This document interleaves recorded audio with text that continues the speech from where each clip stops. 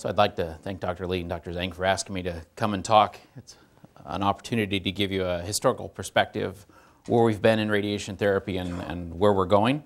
This is a fairly general talk, so that hopefully I can give you some background in what radiation therapy is all about. And to show where we're going, I try to sum up everything you need to know about radiation in one slide, because it's actually all about radiobiology. Even though we always like to focus on the techniques, it's more about understanding what we're trying to accomplish when we approach somebody with radiation therapy. Over here you have a tumor, and this one is fairly well defined, and a bunch of normal tissue that you're going to give fractionated therapy to. And either because you can't identify the target very well, or maybe it's more diffuse, you give fractionated therapy, a little bit of radiation, and that's a terrible term to use, a little bit, but it gets the idea of fractionation across. You're going to take images once every 5 days so that you actually know where the patient is. You could do it more frequently if you were going to use a more conformal approach, but in the end you end up with a significant number of the tumor cells killed, and because you fractionated it, most of the normal tissue is going to survive, but you are going to have a few normal tissue cells that are going to die. On the other end of that spectrum is a relatively new technique called stereotactic radiosurgery, and this is a very different approach. This is an ablative dose of radiation. It's very, very focused. Everything you treat is going to get exposed to radiation, so you're going to kill both tumor cells and normal tissue if it's in the target volume. And the bigger difference is that by having this huge cell kill very rapidly, you're likely going to have more swelling, more edema as the body tries to process these dead tumor cells until it calms back down. There's also this entity that's somewhere in between called stereotactic hypofractionated radiotherapy, or that's more equivalent to stereotactic body radiotherapy. The idea being that is if you give multiple fractions of a larger dose per day, you're going to get some of the benefit of fractionation, but if you do it very, very precisely, you're going to be able to minimize the amount of normal tissue that gets injured. Now that's the theory. There's actually quite a bit of disagreement as to whether that actually is true, whether delivering 2 to 5 fractions really gets you that fractionation benefit that we see with a full 5 to 6 week course of radiation, or whether it's because when we use multiple fractions, hypofractionated, you get less edema, so you get less side effects. Dennis Shreve, a radiation oncologist at Utah, has a paper out on multi-session or stereotactic radiosurgery for meningiomas versus fractionated therapy and the 2 to 5 fractions, and he proposes that you need about 25 fractions before you actually get this normal tissue sparing with fractionation. The other thing is why 5 fractions? You'll notice that there's papers that come out from Europe where they'll do 10 fractions of stereotactic treatment. Unfortunately, in the United States, that has a lot to do with billing. As soon as you go over 5 fractions, it can't be stereotactic. So there's a radio-financial mechanism invoked here. Last thing is, we know that when we treat with fractionated therapy, we cause some changes in all of those cells, and they're going to remember that down the road. And that's going to become important when we talk about where we're evolving to and how we think about retreatment. External beam initially started out somewhat nihilistic. We took patients with metastatic disease. There wasn't a lot of hope that we were going to be able to do a lot for them. We were just trying to help give them some pain relief. It had to be easy to set up, it had to be quick to set up, and it tended to be more reactive. In other words, somebody had a problem, they had pain, we just wanted to help them out. We're evolving, and some of this comes from our approach with cranial stereotactic, to be more aggressive, saying we can do more for these patients. We can use dose escalation. We can be more proactive instead of waiting until they have symptoms. Maybe we need to treat and trying to prevent problems. We feel like we probably can do better help, but this becomes a lot more complicated in the delivery. I'm not going to talk a lot about non-metastatic disease. There, as Dr. Zhang pointed out, there are indications for radiation. We're learning in terms of what normal tissue can tolerate, and the big difference is evolving is that with more refined forms of radiotherapy, we're able to do dose escalation. As we heard earlier, the incidence of metastatic disease happens in 5 to 70%. Obviously, I found a few different references than Dr. Lee, but anyway, it's quite common in people with cancer. Spinal column is the most common osseous site, maybe up to 40%. Pain is the biggest issue. If you look at a lot of the quality of life literature, most of the fears that cancer patients have is dying in pain, and they will do anything they can to avoid pain. Obviously, neurological compromise from malignant spinal cord compression is also the other issue. You're all quite familiar with the different types of lesions. This is a sclerotic lesion. This is actually somebody who got chemotherapy. This presents a challenge. Is this a tumor that's converted and growing and becoming sclerotic as opposed to previously being lytic? And does this represent response to chemo, or is this a new problem area? From a radiation oncology perspective, we're always interested in not only in one lesion that's causing a particular problem, but what else is around. Because as we start to use radiation, we have to think, where else might we need to treat again? What normal tissue are we going to use up? We also have to worry about tumors that have significant perispinal or epidural component spreading along the chest wall, how that's going to impact our treatment planning. And lastly, when there's a mechanical problem, this is not our area that we're going to help out a lot. We can treat this, it'll respond, but it's not likely going to provide the patient with much pain relief because of the mechanical instability. The other thing is that I just wanted to reinforce this idea that as a radiation oncologist, we're always interested in what else is going on elsewhere in the spine. This is an individual that had almost complete destruction of a vertebral body and then has another one that is potentially on their way. And when it comes to radiation fields and designing treatments, we always have to think, once again, what's going to be the next step? If you're going to treat metastatic disease, better plan on doing it on a Friday. This is actually a study from England. They looked at the number of referrals for malignant spinal cord compression, and it is statistically significant to be on Friday. So we always plan on Friday that we're going to hear from somebody with an issue. I want to also reinforce this idea of a multidisciplinary approach. Cancer patients are very complicated. They have lots of issues going on. It's not just one area. Communication is important. This idea of survivability, response, becomes very important in terms of what treatment options we're going to offer. We're going to offer somebody something very different if they're newly diagnosed, they haven't seen a lot of chemotherapy, everybody's pretty optimistic that we're going to get some sort of a response, versus somebody with known disease who's on their 5th line agent, they've been on 4 experimental protocols. The options that we may be able to offer are going to be significantly different. Oftentimes there's competing issues. Pain may be the big one that brought them to our attention, but we also have to worry about if their airway is going to get blocked off by that lung mass, or they're going to lose neurological function from their brain met. So understanding the entire clinical picture becomes very important, and it needs involvement from everybody: medical oncology, the surgeons, radiation oncology, primary care, pain, and potentially even palliative care.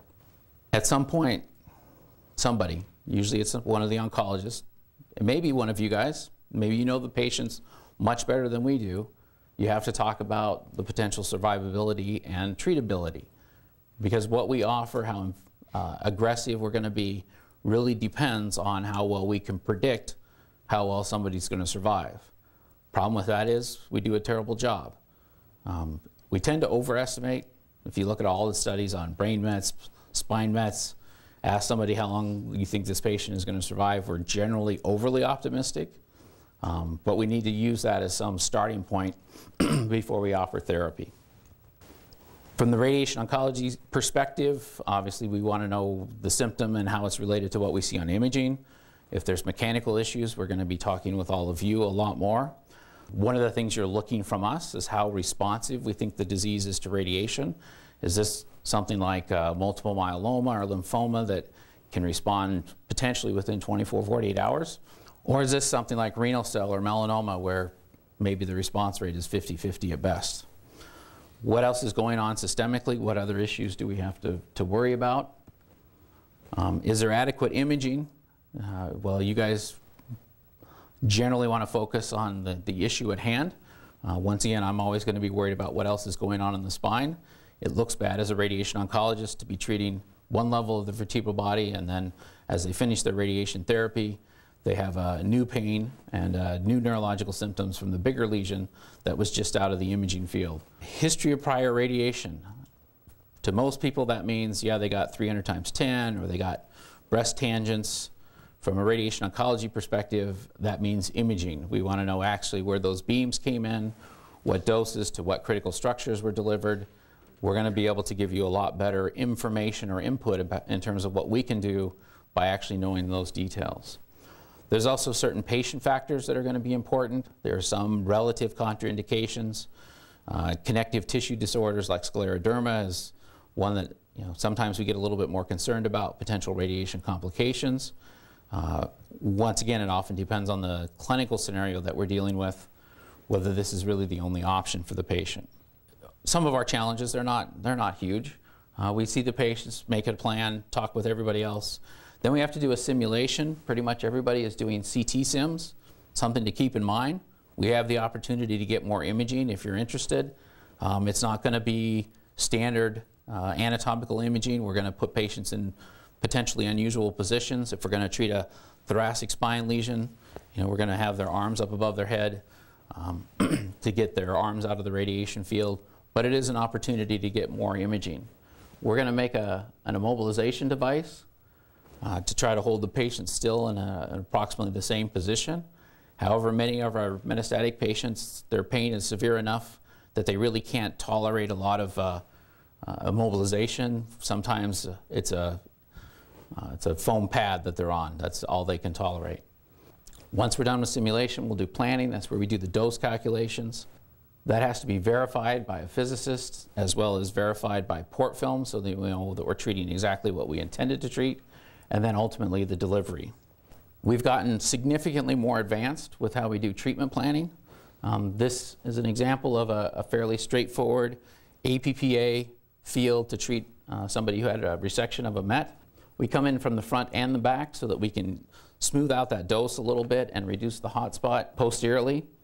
These curves here represent the different isodose or dose clouds that are delivered, and it also gives us a way to calculate how much exposure is to the remaining normal tissue. That creates what we call a DRR, or port film, so that we can verify where we're targeting to. We use different anatomy to make sure we're in the right location. However, oftentimes it's quite a challenge. So on the left is our DRR. This is the field we intended to deliver. And this is a port film taken by a linear accelerator. Most of you would agree that that's a pretty poor quality film. That's where we've been for many decades. So making sure that we're in the correct location has often been somewhat of a challenge, and that's why we've ended up with larger and larger fields. This is a different patient than the one from the previous slide. You can see that this field is quite a bit wider. That was one of the challenges in this individual, is they were in enough pain that even during the treatment, as we're watching them on a camera remotely, they're moving around. And once again, that's not ideal radiation therapy. It works. Majority of patients get some relief, about 60%. We'll talk about that a little bit more. Most will avoid neurological deficits, will get a response. Fractionation schedule doesn't really matter, but as radiation oncologists, we love to study it. There are over 20 randomized trials that have looked at different fractionation schemes. You will find everybody has an opinion. They will argue one way or the other that there's no way they're doing 800 times 1. You have to retreat too many patients. It's too toxic to normal tissue. Somebody will say 250 times 15, you get a better response. It's more durable. The advantage is it can be done almost anywhere. These are two fairly good papers, and there's a nice review, kind of a summary of these two papers by Wu and Si. These are a meta-analysis of all the multiple randomized trials that have looked at different fractionation schemes. That 60% that I had on the previous slide, that's kind of the summary response. You can see that in general, when we use single fraction, 8 gray times 1, there's going to be a higher rate of retreatment, 21 versus 7.4. That's combining all these thousands of patients that have been on these trials. The fracture rate, there was no difference in one meta-analysis. The other one, the fracture rate was slightly higher and statistically significant in the single fraction arm. In terms of risk of cord compression, in bone mets that were treated, there was no difference whether we did 800 times 1 or 300 times 10 in all these different studies. The bone will heal after radiation, especially with palliative doses. It just takes a while. Somewhere between 65 and 85% of lytic lesions will eventually undergo ossification. It's going to take anywhere from 3 to 6 months. As we go to higher and higher doses, I think this becomes a more interesting question. We know that when there's neurological symptoms involved, that we're going to be a lot more dependent on surgery. This is the Patchell study that everybody is probably quite familiar with, showing that patients that underwent surgical resection followed by radiation did much better than those that underwent radiation alone in terms of ambulation, in terms of regaining the ability to walk, in terms of better Frankel and ASA scores, as well as requiring less pain medication and steroids. So what are the problems with fractionated therapy? It's not very sophisticated. It's generally non-ablative doses. Doesn't matter which one you pick. Maybe 250 times 15 is a little bit better than 800 times 1, but it's still not what we would consider a truly therapeutic dose of radiation. We also know that fractionated therapy could interrupt chemotherapy. There are certain chemo agents, taxanes, potentially some of the tyrosine kinase inhibitors that are coming on board that we don't want to do concurrently with radiation due to increase in normal tissue toxicity. We know that once we've done it, we've used up some of the normal tissue tolerance if it doesn't work. So we've used up some of our ability to get more radiation in there. We also know that bigger fields lead to more side effects. So this isn't fair to ask surgeons because it's a non-surgical, I set this up as a non-surgical question, but if you had a 49-year-old metastatic non-small cell lung cancer, has already been on 2 chemotherapies with modest response, was doing okay until Friday, they call you with severe right SI pain and have these multiple lesions at L5 and L3.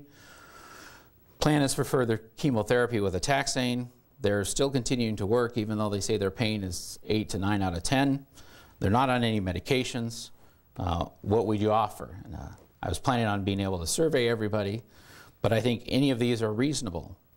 Once again, if you had a group huddle and talked about the different options, the medical oncologist might argue, well, I think we can do okay. This is, first time they've had a pain crisis. We can manage this with pain medications, narcotics, and I think the taxane still, even though it's the third-line agent, they have a reasonably good chance of getting a response. I might argue, well, we're quite effective. We could do 800 times 1. You could still get on with the taxane. That would work out fairly well. The other option is to just use the pain medications alone. Generally, as somebody who's working is still going to be pretty aggressive in how they approach their cancer. We also have to decide how much to treat.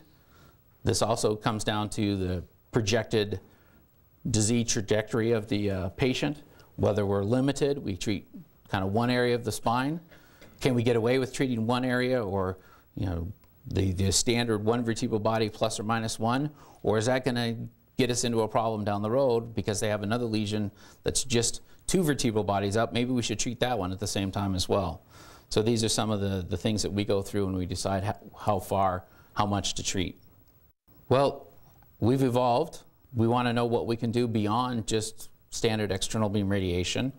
Once again, since I'm the hammer and the nail is radiation, we can give more radiation. Why can we do this now? Because when I started my training, we used to say, yep, 300 times 10, that's all we do. One time. You don't get it again. We never thought about coming back and re-irradiating. And part of that is, a lot of it is due to understanding radiobiology a lot better. My little ridiculous cartoon that we started with, we know that the normal tissue around where we irradiated remembers that treatment. And if we brought more radiation right away, we'd probably end up with a lot of destruction. However, we have shown now that over time, potentially as early as 6 months, potentially as long as 2 to 3 to 5 years, that you get some normal tissue repair. Could be up to 50% in 6 months, that you can actually come back and re-irradiate those areas and make it just as safe or reasonably safe for patients who have recurrent tumors. Generally, we're going to want to use much smaller radiation fields. We're going to try to be more precise. but we're understanding more and more about how well normal tissue can tolerate radiation, how it can repair itself, and how we can come back and re-irradiate. This is one of the areas that often gets neglected, is the impact that physics and imaging has had on our field and our ability to come back and re-irradiate. When we first started, we did 2D dose calculations. Basically, you could calculate the dose along a line, not very sophisticated. The actual delivery, even though we could measure it without a patient to about 1 to 2%, the actual delivery varied anywhere between 10 to 20, even 25%. And so a lot of those initial normal tissue tolerances were based on inability to be more exact in terms of the delivery.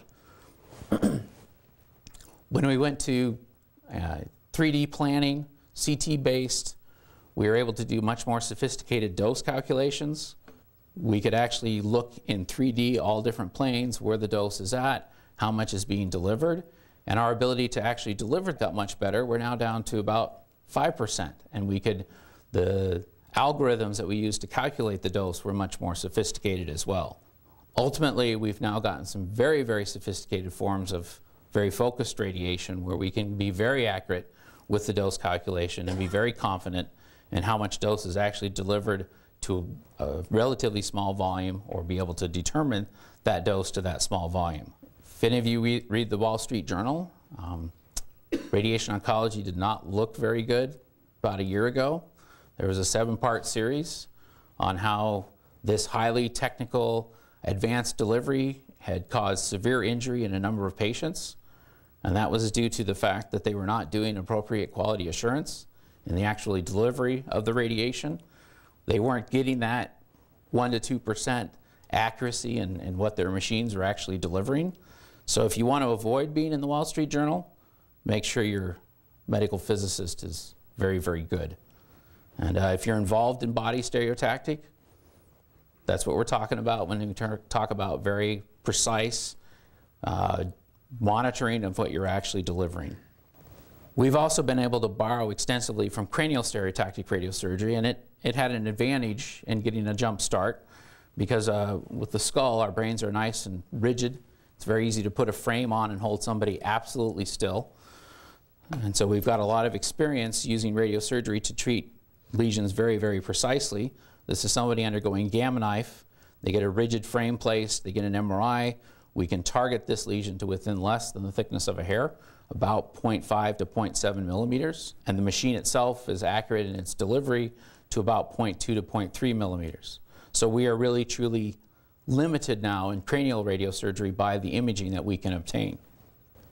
And part of the excitement for applying this elsewhere in the body is we all have a series of patients like this one. The pre-treatment scan is on the left, the new one is on the right, and you can see within a month dramatic responses using ablative radiotherapy. The other advantage is that we were able to treat multiple areas all at the same time, all in the same run. I think ultimately this patient had about 15 lesions that we treated. We started out saying, oh, you can only treat 1, and then it was 1 to 3, and now there's a lot of centers, us included, showing that you can treat 5 and 6 and 7 and 8, 9 and 10, and the patients can do quite well. But that's where the analogy somewhat stops when we get to spinal stereotactic, is that they are quite different as well. Well, you can use image guidance to do cranial stereotactic. You are completely dependent to use image guidance to do spinal stereotactic. We also know that in the brain, you have parallel components. Obviously, there's critical structures throughout. In the spine, since it's serial, if we knock out one area, that is going to impact everything downstream. That becomes much more important in terms of what small volumes of the spinal cord can tolerate. We also have the difficulty of all the degrees of freedom with the spine. What we think is immobilized is still not quite the same as intracranial stereotactic. Couple terms, stereotactic body radiotherapy generally means 2 to 5 fractions. Stereotactic body radiosurgery is by most people's definition 1 fraction. So surgery gets a the designation for 1 fraction, stereotactic radiotherapy for 2 to 5. To kind of combine both of that, Timmerman has proposed this term SABRE, which is stereotactic ablative radiotherapy. There are multiple different devices to do this, and we can have a debate all day about which one's better. There's pluses and minuses to all of them. We use a Linac-based, specifically Synergy S. There's a CyberKnife, which is a robotic arm that is able to, it has a linear accelerator on the end of the robotic arm. It takes multiple images as it treats from different nodes to deliver a high precise radiation beam. Novalis, and then tomotherapy. The steps to treatment are fairly similar. Once again, an evaluation and then a simulation that's going to be CT-based. The big difference here is the immobilization. We're going to spend a lot more time. We're going to use a full body bag with a vacuum on top to completely immobilize the patient. And we're going to have a fiducial marking system as well so that we can localize the target even better. The planning takes a lot longer. It's not a simple, you can put together APPA fields in about 30 minutes and get somebody treated. For body stereotactic, between the dosimetrist input, the physics input, it's probably going to take anywhere between 2 and 3, maybe even 4 days. Sometimes a little faster, depending on what else your caseload is. It's going to take a lot more effort from medical physics to do the quality assurance. All plans need to be verified. The actual delivery is different because we're going to do a much better job at localizing the patient. In addition to the fiducials that we use to set the patient up so that we know we're starting very close to the right spot, we'll get a cone beam CT. So what this is that treatment planning CT, and then we get on the machine itself, we can create a fairly reasonably good quality cone beam CT. Those two are overlaid on top of each other to make sure that the patient is in exactly the same position as we had initially intended at the time of planning. During treatment, we'll get one pre-treatment, halfway through treatment, and then at the end of treatment to verify that the patient has not moved during the course of this stereotactic procedure. We're still working on the different fractionation schemes. People started fairly conservatively, even doing them as a boost after external beam radiation, using 10 to 12 gray in 1 fraction. That has gradually increased. There's actually currently a RTOG trial specifically looking at whether or not stereotactic body radiotherapy is more effective than traditional external beam radiotherapy. So they're going to compare 16 gray in 1 fraction delivered stereotactically versus 8 gray in 1 fraction with traditional radiation fields, which would be the 1 vertebral body above and below. You can see that the dosimetry is a lot more sophisticated. Those isodose curves that we looked at have a lot closer dose drop-off. So the closer these lines are together, the faster your dose drops off. The downside is, with all these body stereotactic delivery systems, is that you do get these fingers from the different beams that come in, and it's going to be anywhere between 12 to maybe even 20 different orientations that you're going to get these low-dose regions. So it's not quite as sophisticated as what we have in the brain. Part of that is that you have to get the radiation in there somewhere. You're still going to get these low-dose fingers. It's still a very low dose, but it's something that we are concerned about because it does have an impact in terms of retreatment or treating lesions that are adjacent to a previously treated area. Candidates for body stereotactic. This is a great review article that kind of summarizes all the current literature of who makes a good candidate. They have less than 3 sites. They have a good performance with minimally active disease elsewhere. If they don't want surgery or they have residual after surgery, they may be a good candidate for body stereotactic. You have to have 3 to 5 millimeters between the tumor and the spinal cord. That number is going to be very dependent on your institution and how comfortable you are with your setup, your delivery, your team. Most people, when they first start, they're going to be fairly cautious and probably start closer to 5 and then gradually work their way down to 3. There has to be a very compliant patient. They need to be able to lie on their back for about an hour. Some of these systems are getting a little bit faster, but it's still quite a bit of time on the table in one position, trying not to move. Contraindications were times when we cannot use it. If they recently failed external beam radiation therapy, that chance for at least some normal tissue tolerance hasn't had a chance to happen. So generally it's not suggested you proceed with stereotactic within 3 months after external beam radiation therapy.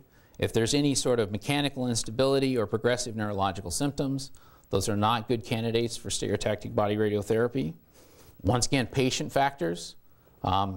If you have somebody who has a lung lesion as well and they're very short of breath and they're going to be kind of gasping for air on the treatment table, this is not going to work. They have to be comfortable enough to be able to lie still. Generally, the cutoff is tumors less than 5 centimeters. That's obviously something that will probably be pushed as we get more experience with body stereotactic.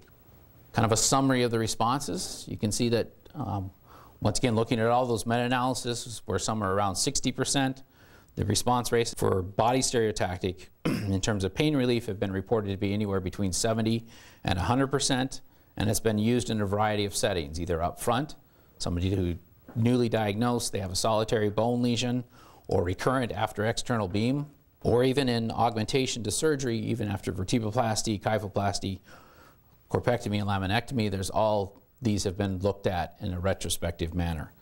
It also appears to be very well tolerated with relatively minimal complication rates. What are the challenges with body stereotactic radiotherapy? One is, what's the target? And this is one where I'd really like the audience response system. I don't know how many of you would pick D. It's not unreasonable, but I can tell you, you better really trust your physicist. Because if you have a target that wraps around the cord, it's really hard to create isodose curves that have a hole. So that's going to be a very difficult delivery. These other three are relatively straightforward. You can have very precise, very nice dose drop off and really spare the cord in this case. There is some debate whether or not you should put a margin 2 to 3 millimeters around your target, avoiding that margin when it comes close to the cord to avoid normal tissue complications. One of the challenges is how small. Well, first of all, this isn't causing significant pain, but there is some limit in our ability to actually do the dose calculation at very small tumor sites. In the brain, when Gamma Knife first came out with its 4 millimeter collimator, the relative output factor changed several times because of improving technology, improving understanding, and how that dose was actually delivered to that small of an area. Right now, our physicists feel fairly comfortable treating a lesion that's at least 2 centimeters, so that's quite a bit of difference. They feel like once we get below 2 centimeters, in terms of our equipment that we're using right now and our ability to do the dose calculation, they're a lot less confident. So that right now is somewhat of our limitation as we've implemented body stereotactic. Hopefully you'll keep in mind as we go through the rest of this day, where's the target?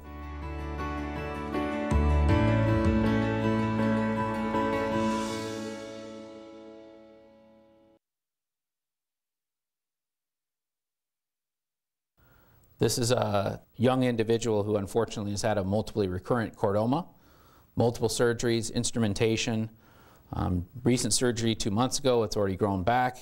You've got involvement in both psoas muscles.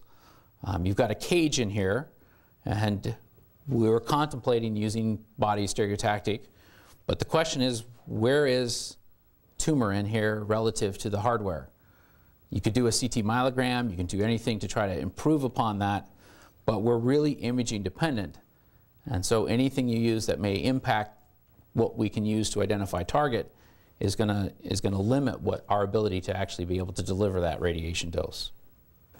My chair would not allow me to stand up here and not mention this. What about protons? So we have broken ground for a proton center. It will be online March 2013. And one of the excitements about protons is that you can take some of the technology, even though not all of it is there, in terms of patient alignment, and apply it to proton radiotherapy, which has the advantage of no exit radiation. And since I didn't want to interfere with copyright laws, I got this from the Procure site. They allow us to use these to give explanations. But this is a lung cancer that's being treated with protons. You have an entrance beam coming in from the right. You have no exit dose. You still have entrance dose. Now, the advantage is that you can have very rapid dose drop-off on the back side of that, so you can get that very precise limitation to the dose that's going to be spread to normal tissue.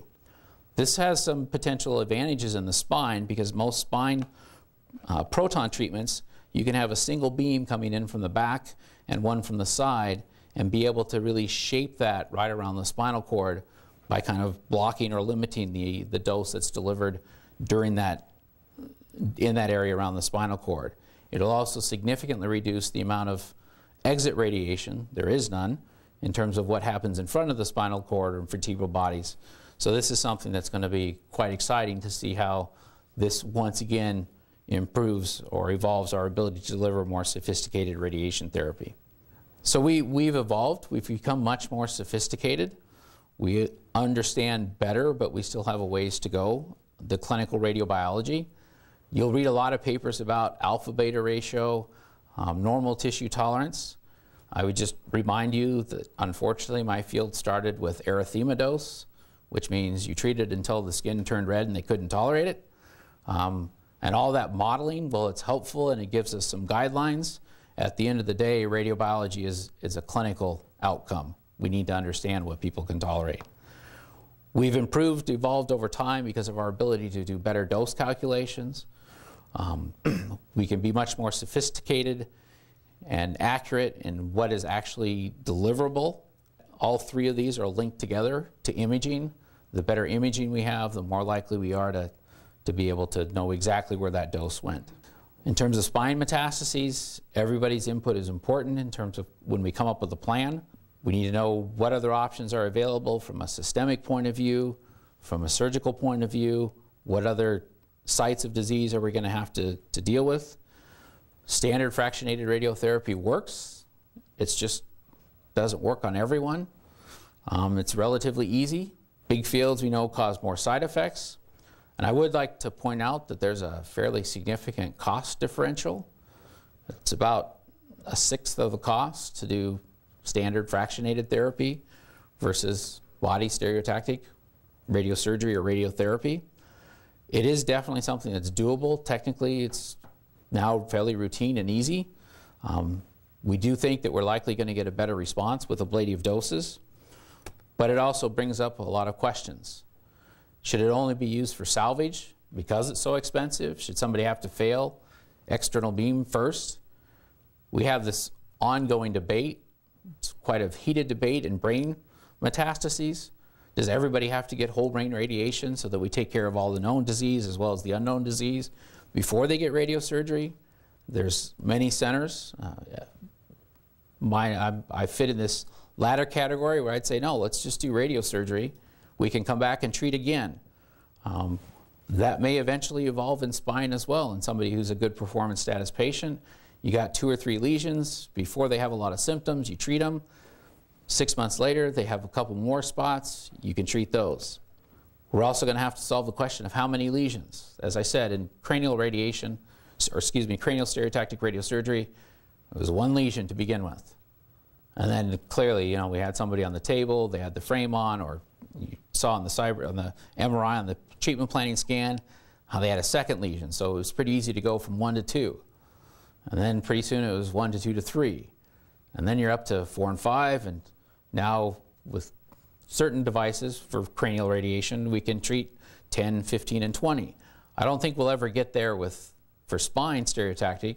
It takes a lot longer to deliver, a lot longer to set the patient up, but eventually you could see this evolving to saying we could treat more than just 3. What are the dose parameters? What's the normal tissue tolerance? What can the cord tolerate? We have to worry about structures around the spinal column as well in terms of kidneys, lung, trachea, esophagus. All of those are going to receive some limited amount of radiation. As we start to escalate the radiation dose, is the bone going to heal as well? Do we have to worry about creating maybe mechanical instability? So far that hasn't seemed to be an issue, but it's something that we need to keep in mind. What's the best way to combine it with surgery? If there's a need for mechanical stabilization, we're going to need your input in terms of how to define the target afterwards because of some of the artifact that the instrumentation may cause. And lastly, we'll hopefully be able to participate in the question, which is better, body stereotactic or protons? And know which one's going to work. Thank you.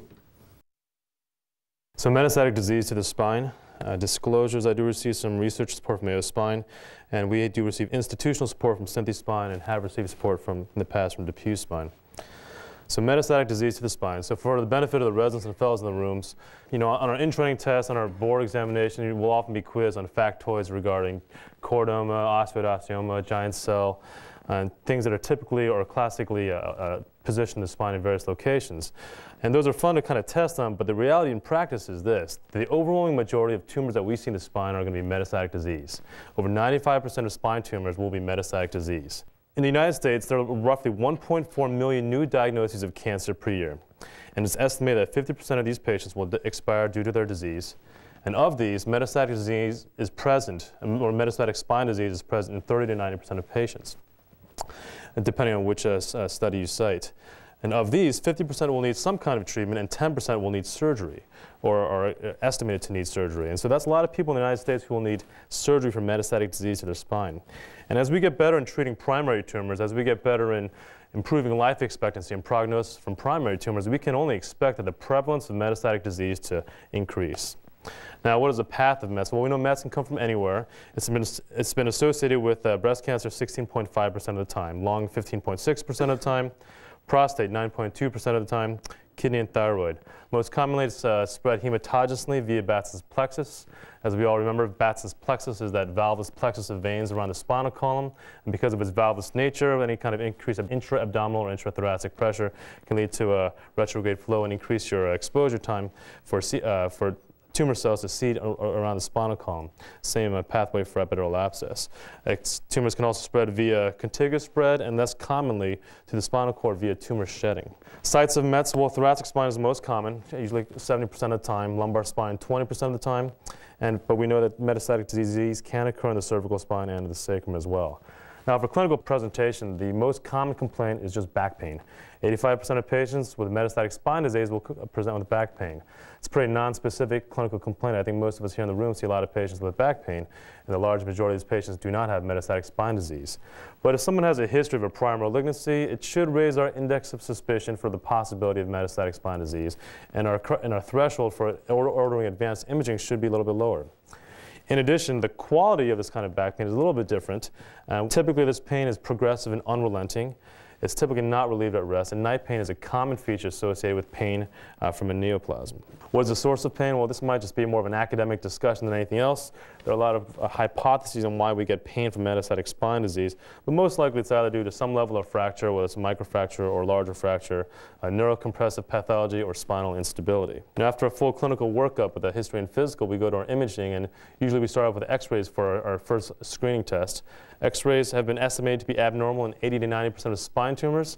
I'm not sure if I necessarily believe that, because if you think about it, you need about a 30 to 50% bone loss in an area of the spinal column to be abnormal on an X-ray. This is an AP and lateral of a lumbar spine of a patient of mine with metastatic renal cell carcinoma. And at first glance, we might say that there's really not that much there. If we look at the AP, the patient has apparently a mild degenerative scoliosis. But if you look more closely, this patient is really missing that left L3 pedicle, that typical classic winking owl or winking pedicle sign, whereas if you look at all the other levels, the pedicles are readily appreciable. If we look in the lateral, we don't see any fracture or gross fracture or spondylolisthesis. If you look at the L3 level, it looks like there might be some osteolysis here, but then if you step back and look at the greater picture, there's a lot of soft tissue overlay, so this kind of X-ray may be hard to interpret. So that's why we get advanced imaging. And for this patient, a CT is ordered, and you can see he has a significant amount of osteolysis in that L3 level. The CT, as we all know, is good for bone anatomy. It helps us evaluate bone destruction, the extent of the osteolysis. It helps us determine spinal stability, and very importantly, it also helps us with preoperative planning for instrumentation placement.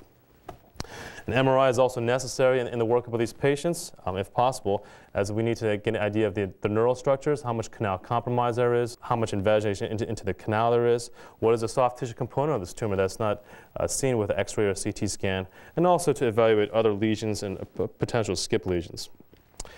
Oftentimes, we as a surgeon may be the first person to diagnose this patient with cancer, and we have to we have to come up with a primary. This patient may come with metastatic back pain and with an unknown primary, and this patient really needs a workup to figure out what that primary tumor is. So a full scan is really done. And this can be done either by the surgeon, the primary care physician, or the oncologist Typically, this entails a CT of the chest, abdomen, pelvis, and what we're looking for is a primary focus of that tumor, anything that will help us determine what kind of a tumor this is. Chest x-ray, skeletal surveys are also helpful in determining what the primary tumor is. Bone scan helps us look for other sites of skeletal metastasis. And laboratory examination or laboratory markers in a targeted fashion can be useful as well. This patient of mine who presented to my clinic with 2-week history of back pain. And normally, 2-week history of back pain is pretty unremarkable, but he's in a lot of pain. You can see that from the AP, this is not an upright x-ray, this is a cross-table lateral, because he really has trouble tolerating the upright position. Just couldn't sit up, just couldn't stand up, and during the entire visit, he's lying supine on the examining table. Got some x-rays here, and you can see on the lateral here, he's got a significant amount of osteolysis or some sort of signal disturbance here at L5. There's no fracture that we can see. There are no spondylolisthesis or collapse. And the AP looks relatively benign. But just based on this patient's history and the quality of this pain that he's describing and clinical assessment, I didn't do my typical back pain treatment with someone who comes in with 2 weeks of back pain. And I got an MRI on this patient right away. You can see he has a large lesion here at the L5 level. For the benefit of the residents and fellows in the audience, this is anytime you see a lesion in the spine, infection is always part of the differential. This has some of the classic MRI features of a spinal tumor. As you can see, that the disc spaces are relatively preserved because of its avascular nature, whereas with infection, the disc spaces are commonly not preserved. CT scan was done in this patient, and you can see a significant amount of osteolysis at that L5 level. So this patient was admitted to the hospital. A full workup was done. He was found to have widely metastatic pancreatic cancer. Why is it so important for us to know what that primary tumor is? Well, patients will often ask me, why don't you just take it out and then figure out what it is after the fact? And that's not really advisable, because if we need to know what this tumor is to help us, A, counsel the patient regarding prognosis, and B, more importantly, to figure out what the appropriate treatment is. This is an older slide, but you can see that with different kinds of diagnoses, different kinds of histology, this helps determine prognosis. And you can see someone with pulmonary or gastric metastatic cancer really has a much poorer prognosis than someone with breast or prostate cancer. In addition, if this ends up being myeloma, well, this patient, or not this patient in particular, but if someone has a myeloma, metastatic lesion, that patient may not necessarily need surgery. That patient may just get away with that radiation.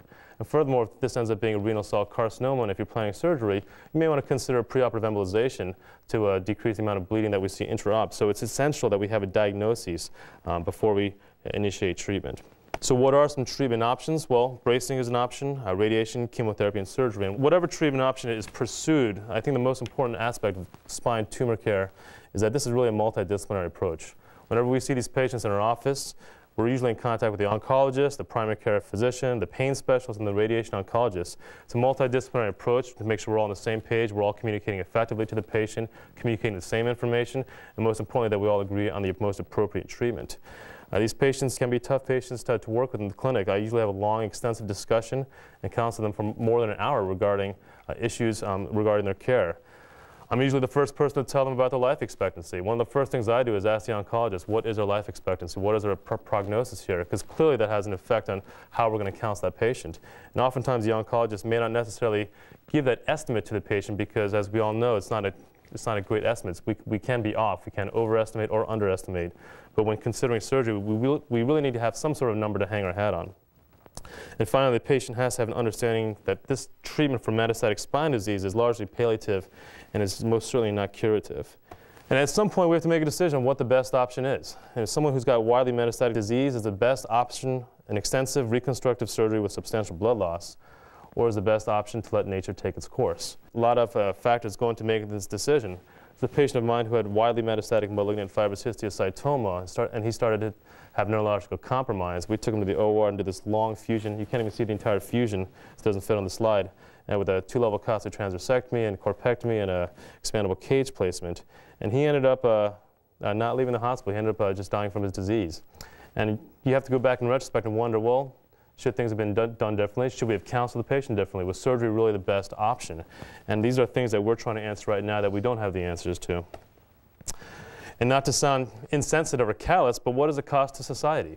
It has been suggested that 90% of healthcare dollars are spent in the last 6 months of life. And when we think about a patient with a metastatic spine disease, well, that patient is not going to be irrelevant to this discussion. As we talk about healthcare reform, Medicare reform, these issues are going to arise. And at some point, policies and decisions and guidelines will be put out there to help us with our decision making.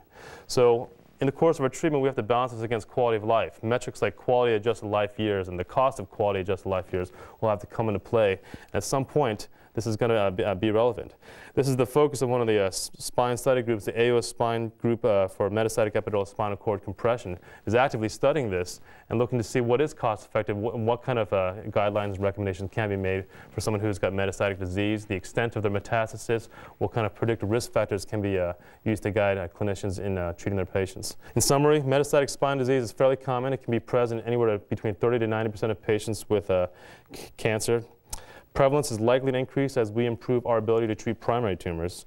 And with any spine case, we're always looking for the preservation of neurological function and the maintenance of stability. With the treatment of metastatic spine disease, this really has to be tempered against quality of life and survival.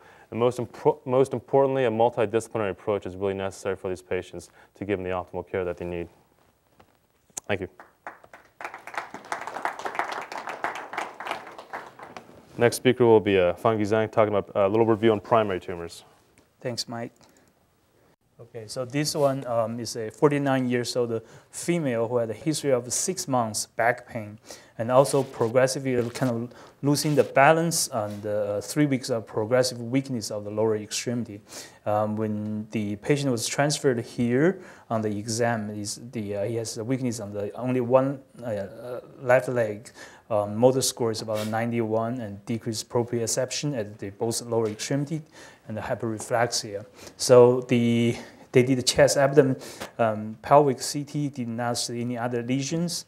They only have this isolated, the T7 posterior elements lesion that's found on the MRI scan, which is a low intensity and T1 and T2, but it's kind of enhancing very much on the with GAD.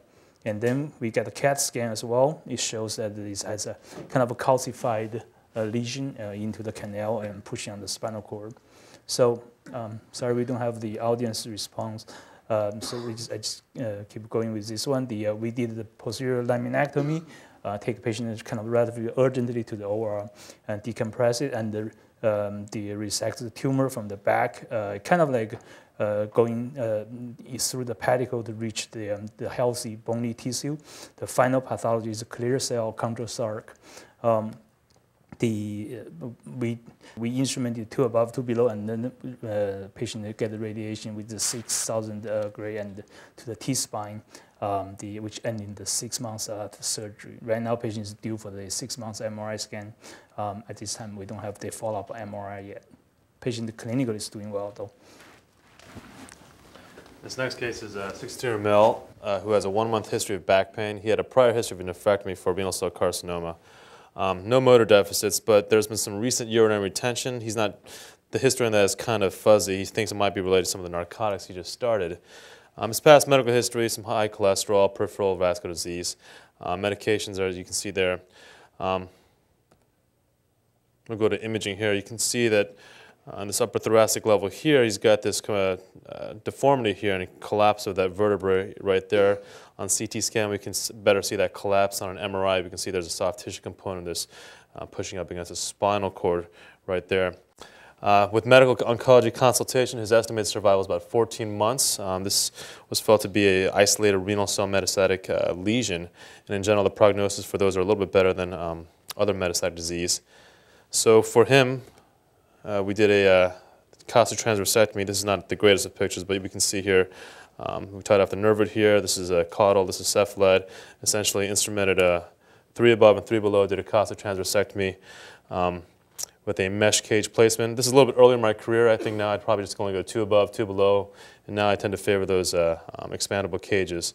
But that was a treatment for his metastatic disease. The sad end to this story is that he did expire 3 months later from other causes. So, that being said, I think something that I've learned in the course of tumor care is that the line between right and wrong really is more fuzzy. I think there's a lot more issues at play here. And if I'd known he was going to expire in 3 months, would I have done such an extensive surgery? Well, possibly not. But like I said, with tumor care, the line between right and wrong is not always clear cut. So, yeah.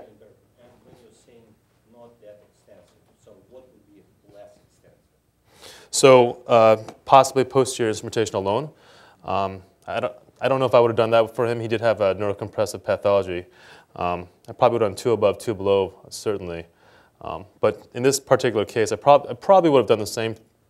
I don't know, it's hard to say. I probably would have done the same thing. I tend to be a little more aggressive now with spinal cord pressure or spinal cord compression. But certainly in other cases, which we'll show later on, there are areas where you may want to get away with less surgery. And it's not well defined on what should be done. You know, we have the ability to do so much. Technology has really accelerated in the past 20 years. And 20 years ago, we were asking the question, what can we do?